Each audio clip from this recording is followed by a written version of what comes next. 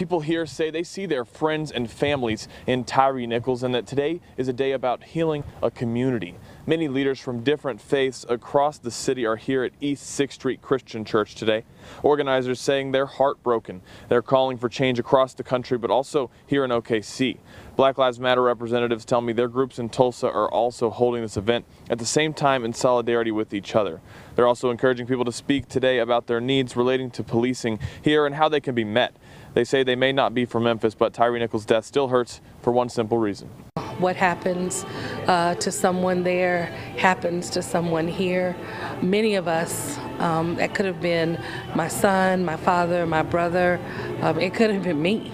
Tune in at 10 tonight as we hear from OKC residents who are talking to local law enforcement agencies, starting a dialogue about Tyre Nichols' death.